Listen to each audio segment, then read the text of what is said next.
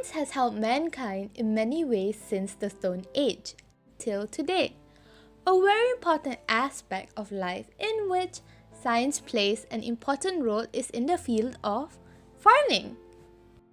Shifted cultivation was practiced by farmers in many countries back then, such as the sub-Saharan Africa, Southeast Asia, and South America.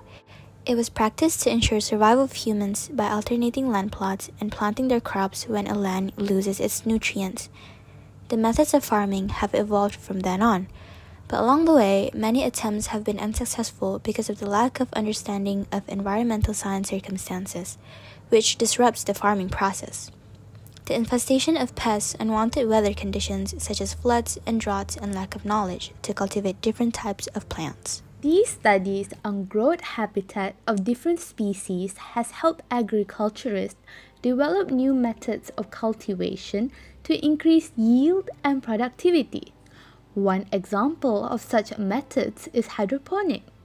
Hydroponic is the method of growing plants indoors without using any soil. Nutrients needed for growth are supplied through a nutrient solution to their root system directly.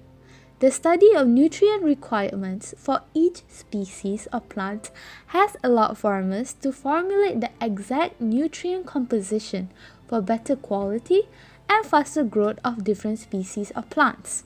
This will help to solve the scarcity of food. There's also better space efficiency in hydroponic farming, as plants can be arranged to grow in closer proximity compared to soil farming.